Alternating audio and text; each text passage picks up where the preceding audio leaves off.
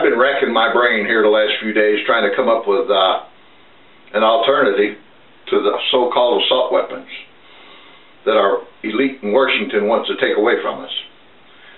I think I had come up with an idea.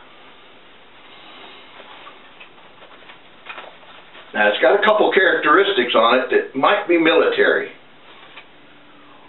One is a folding stock. I know.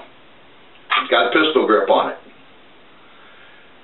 It's got an 8-inch spring steel barrel, stainless, aluminum frame, some nice parkerized coating on it.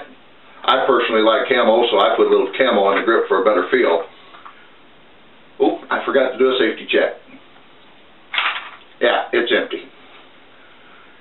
So I don't know, exactly how this is going to work, but might be the only alternative we have.